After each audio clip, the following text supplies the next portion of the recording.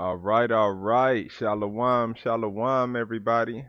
Back again, once again, with your brew, Bon Shemayim. I'm here with another one. So today's video, today we actually gonna do one of the ones that we're gonna go into the law a little bit, right? So today's video, we're gonna watch A Gathering of Christ, one of their short videos. It's the benefit of being under the code of the laws of the Most High. And I'm gonna react to it, and we're gonna go into a scripture uh, of the law. We're gonna go into the law. So today it's gonna be one of the shorter videos, God willing, we'll see. But it's definitely gonna be about the law. All right. So without further ado, let's get it. And that's one thing I can respect, even about Jewish people or whatever the case is. Their connections are those they grew up with and who they know who are operating with them in synagogues or family members. People are vetted. And even amongst them, if somebody break code, they be like, nah, I'm not even going to deal with you. I can respect that. We're the only people running around here just allowing strangers to come in, not vetted. You know why? Because we were told that was okay. I lived in other countries. It's not okay. I don't care how much money you have. Let a black man go over Egypt right now and try to set up shop and try to set up a business and see what happens. It wasn't until I traveled that I realized that that our people allow anything without vetting. They say, well, no, you can't set up a business over here unless you have a citizen of our country in partnership with you. This guy can be broke as a joke without any experience, no education. But if you make money, automatically some citizen or somebody on the block is going to make money with you. That's actually a great idea. It's a shame we don't control our law, so we can't make that an actual like state law, or a country law. But that's actually, I mean, if other countries are doing that, that's actually smart for sure. Let's keep going. Let's keep going. Or you cannot set up a business. And then what they'll do is they'll learn what you're doing, and then they will go in business with another Egyptian or another person and set up the same shop right next door to you. And you know what? The people of his country, his citizenry, who is his family, will not patronize your business. I've seen it. That's smart. That's actually smart. Now, that's something we could do without a law. We cannot go we could choose not to shop at other people's businesses, not to support other nations' businesses. We can definitely do that. Matter of fact, if y'all want some shirts, I got a cousin working on some shirts for me, so hopefully he'll get that done, and it'll look nice.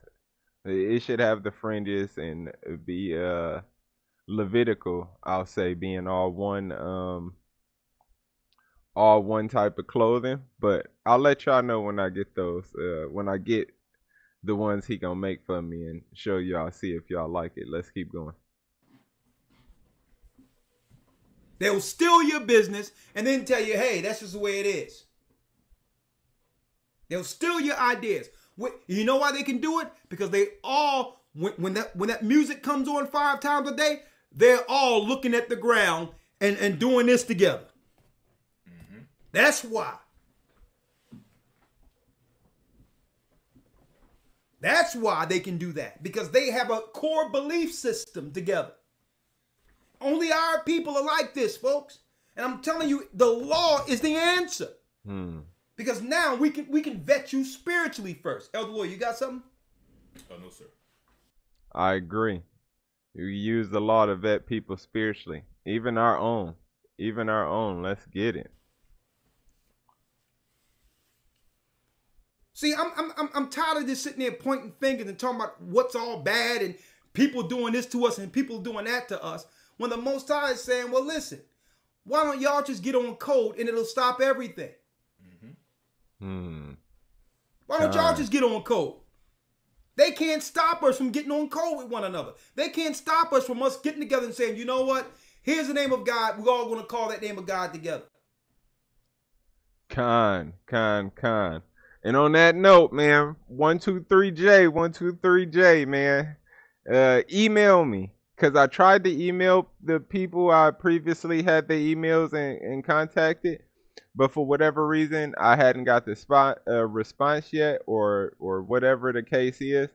But if you out there, brother, email me so we could talk about what we was talking about in the live stream. All right, let's keep it going. Anybody else, we must vet them spiritually first. What church did you go to? What mosque did you go to? What country did you come from? You cannot do business amongst us serving another God. A matter of fact, that's right. Any money you have, you must invest in what we're doing first, and we'll think about giving you a piece for being here.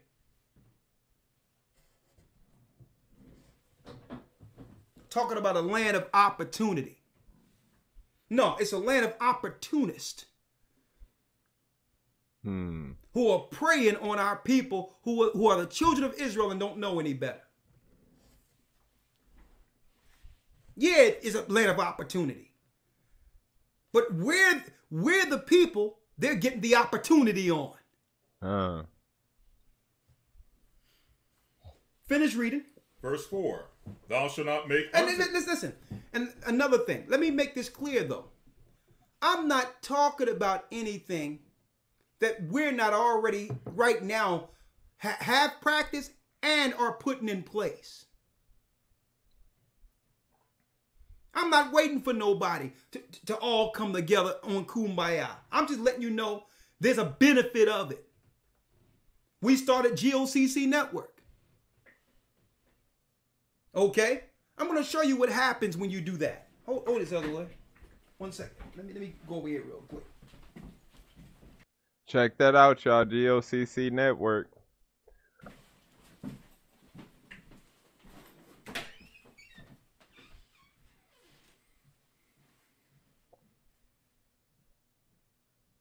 Yeah, I agree, though. It's time that we start supporting each other. And, I've always been one that, you know, God willing, if I had it, to support the brethren, for sure. I'm not big into fashion and stuff, so I'm definitely not supporting other people. I'm going to show you what happened when you don't just talk about it. We at Tabernacles, right? And we got our little camp up all there. We got the vendors things all up. And here's a family who harvests their own bees, honey, from people in the church.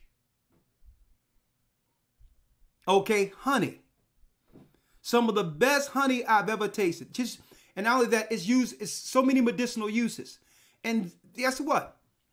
This jar was harvested by the hands of the children of God. And before I buy any more honey anywhere, this is where I'm going. Auntie B jelly, Concord grape jelly, made by a daughter of Zion. Different flavors right here. And guess what? That's the tip of the iceberg. Natural. So what we're talking about works. What we're talking about works. I don't got to worry about an East Indian or an Asian person praying demons into our products and driving our community crazy, not realizing we're under spiritual attack. And that's why I tell you in 2nd Esdras that while being idle, eating things sacrificed to idols. You wonder why we're poisoned, diabetes, dying, because who's feeding us? The grocery stores. The grocery stores. Packaged up, prepackaged food, dipped in chemicals. The grocery store is feeding us. And what's so crazy is there's plenty of food on the land around us. There's plenty of land around us. There's plenty of food. There's plenty of land to grow. And there's plenty natural food that God had put on the land way before any of us was born. I mean, goats, cows, wild turkeys, plenty of it. Deer. Let's keep going.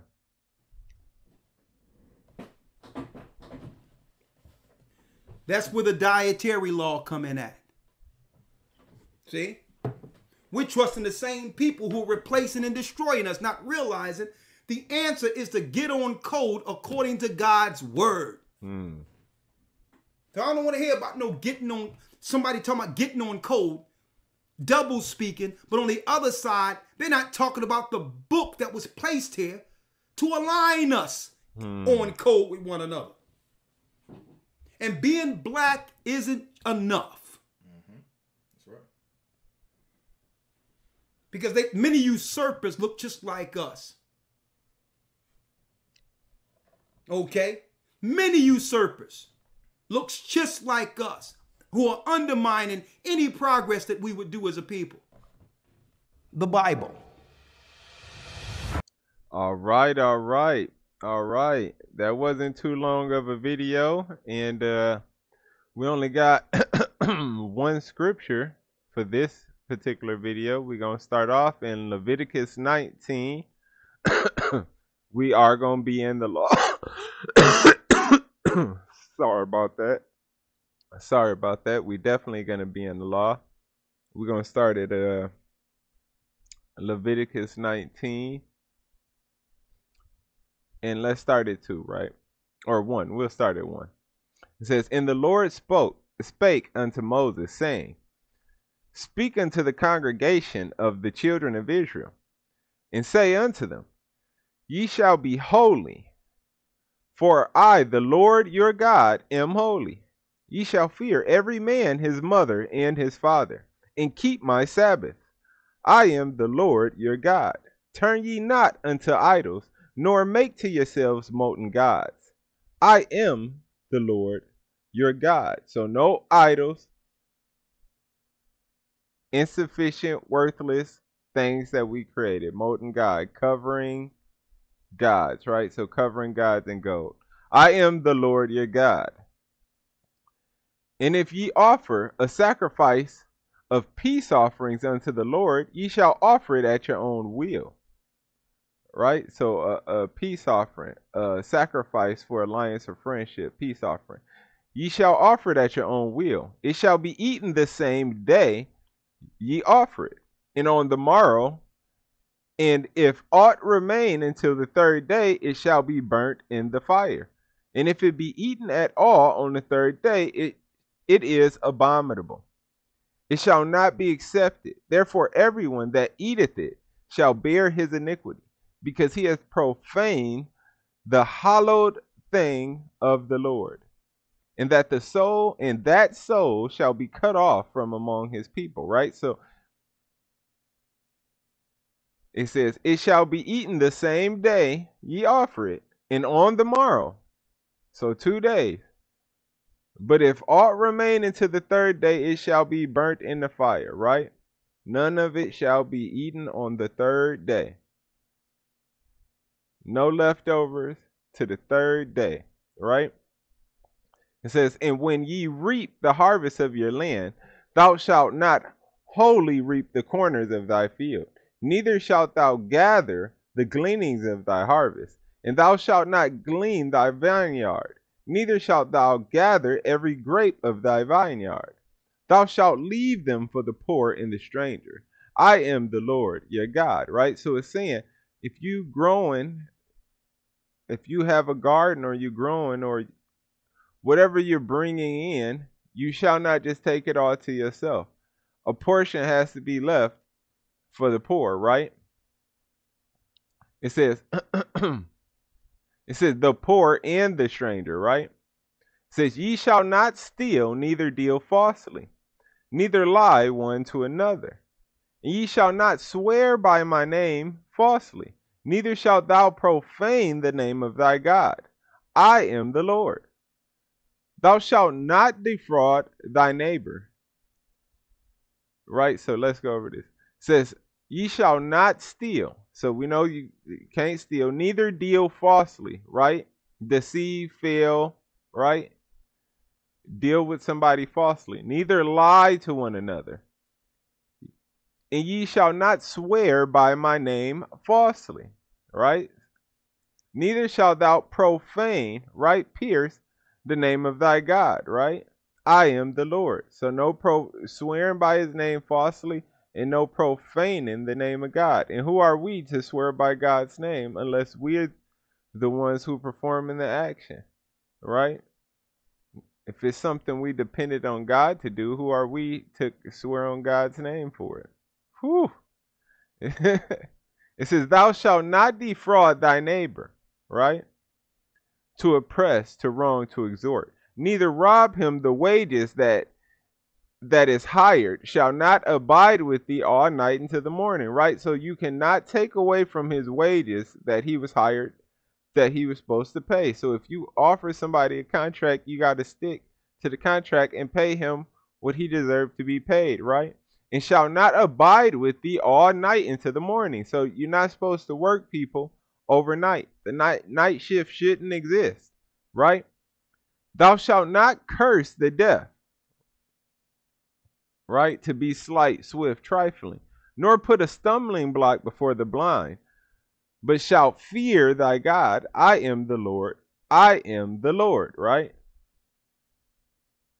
It says, ye shall do no unrighteousness in judgment. Thou shalt not respect the person of the poor, nor honor the person of the mighty. But in righteousness shalt thou judge thy neighbor. Thou shalt not go up and down as a talebearer among thy people, right? A talebearer, slandering each other. Now I find that there is so much of that. Even though people are becoming, stepping into the truth, we still slandering each other constantly, and we need to correct that, right? It says, and that's the issue that I do unconsciously, and I'm working on. And I know that sometimes I could be direct, but I don't be in means trying to slander somebody or talk down upon them. But in nature, it is. We get to joking, but this evil world taught us that we get to joking and laughing, and we'll say something and slander somebody, right? Says, neither shalt thou stand against the blood of thy neighbor. I am the Lord. Thou shalt not hate thy brother in thine heart. Thou shalt in any wise rebuke thy neighbor, right? So to decide, adjudge, to prove, right? So this is not talking about just correction as people would like it to see, but to prove it, right? Thou shalt in any wise rebuke thy neighbor. Reprove to your neighbor what is righteous. Prove it to him. Let's use prove. Prove what is right to your neighbor, right? And not suffer sin upon him, right? Thou shalt not avenge. It's one of the things we keep talking about. Take vengeance, right? Nor bear any grudge against the children of thy people. So, of course, we're not supposed to do it against the children of God, right? But we still do hold grudges, right, against our own people. But it says, thou shalt not avenge nor bear any grudge against the children of thy people, but thou shalt love thy neighbor as thyself. I am the Lord, right? This is 19:19. Ye shall keep my statutes. Thou shalt not let thy cattle gender with a diverse kind, that thou shalt sow thy field in mingled seed. Neither shall a garment mingled of linen and woolen come upon thee. And whosoever lieth carnally, right? So neither shall a garment mingled with linen and woolen, right? So two different type of materials, right? And whosoever lieth carnally with a woman that is a bondmaid, betrothed to a husband, and not at all redeemed, right? So she hasn't been bought or purchased or paid for. The contract hasn't been done, right? Whoever lie carnally with the woman who is a bondman, a maidservant. Okay, so she's a maidservant, but she hasn't been contracted to marry anybody, right? So she belongs to somebody, but she's not able to be married to somebody, right? Betrothed to a husband, and not all redeemed, nor freedom given her, she shall be scourged. They shall not be put to death, right? Or punishment. So she gonna receive punishment, right? But not to death, right? Because she was not free. And he shall bring his trespass offering unto the Lord, unto the door of the tabernacle of the congregation, even a ram for the trespass offering. And the priest shall make an atonement for him with the ram of the trespass offering before the Lord, for his sin which he hath done, and the sin which he hath done shall be forgiven him, right? And we know now we go to Christ with these things, right? Christ is important because he was our sacrifice, right? And we shall come into the land and shall have planted all manner of trees for food, then ye shall count the fruit thereof as uncircumcised, right? So you're going out to plant all manners of trees for food. You count the fruit thereof as uncircumcised. So the fruit isn't ready, right? 3 years shall it be as uncircumcised unto you. It shall not be eaten of. But the 4th year, all the fruit thereof shall be holy to praise the Lord withal, right? And in the 5th year ye shall eat of the fruit thereof, that it may yield unto you the increase thereof. I am the Lord your God, right? So it says on 3 years it shall be uncircumcised to you, right? The fruit from the trees, it shall not be eaten of. But in the 4th year all the fruit thereof shall be holy, right? Apartness, sacredness, to praise the Lord, right? Withal. And in the 5th year ye shall eat, right, of the fruit thereof, and that it may yield unto you the increase thereof. I am the Lord your God. Ye shall not eat anything with blood.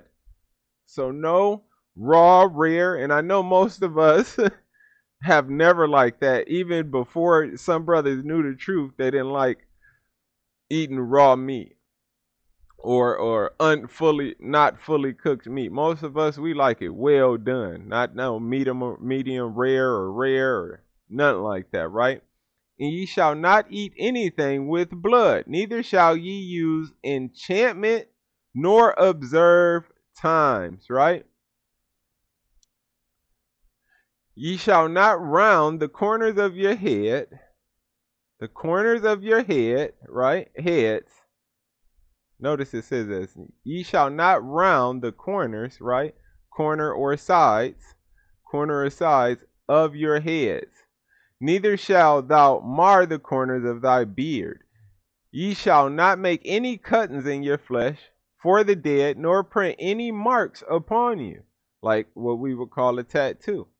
I am the Lord. I am the Lord, right? So I have one tattoo, and I should not have got it, but he clearly warned us in the law, ye shall not make any cuttings in your flesh for the dead, nor print any marks upon you, right? 29, do not prostitute thy daughter. And this is something that's directly happened because people don't have control over their children. Their children don't belong to them like they should, right? People feel like they just would rather keep a friendship and don't want to ruin their children's lives than keep their children from doing too much, right?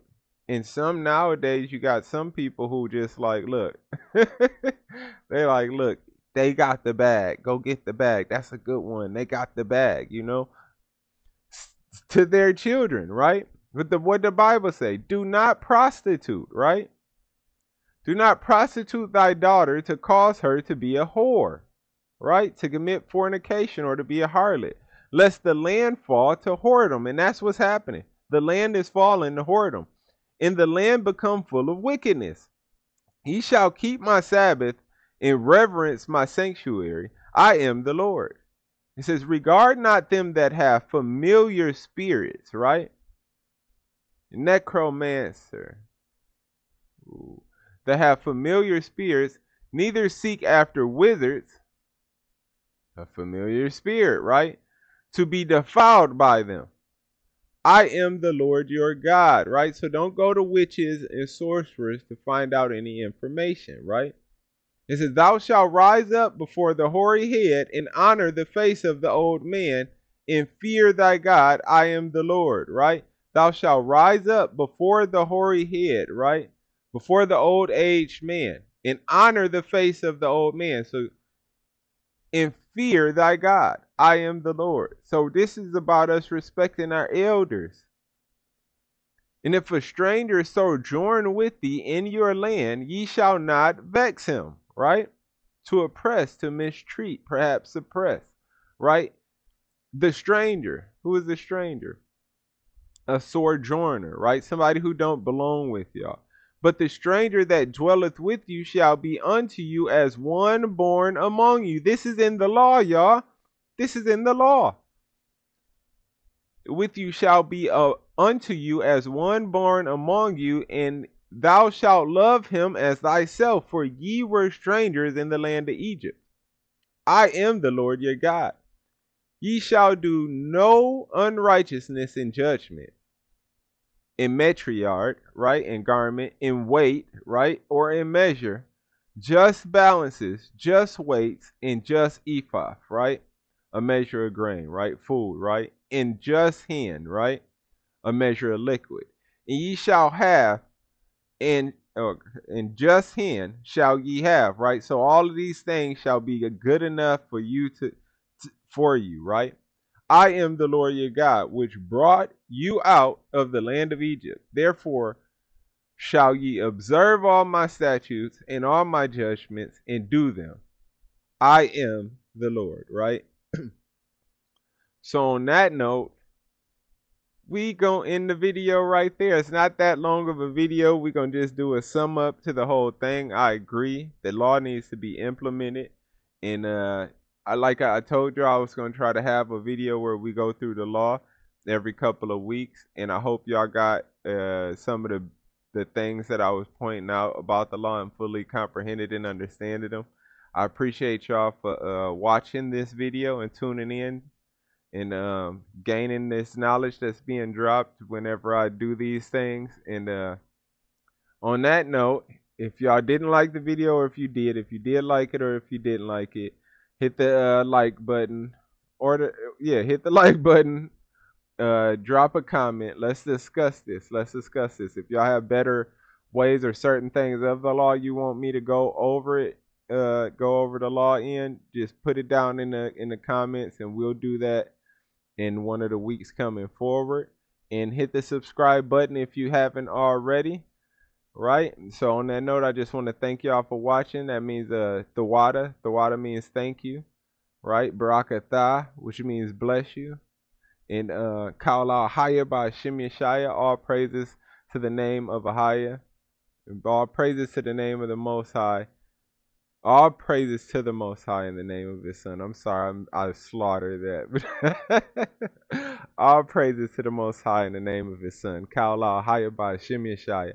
Right? So on that note, I just want to say shalom, peaceful greetings to everybody. Thank y'all for tuning in, and I'm going to catch y'all next time. Peace.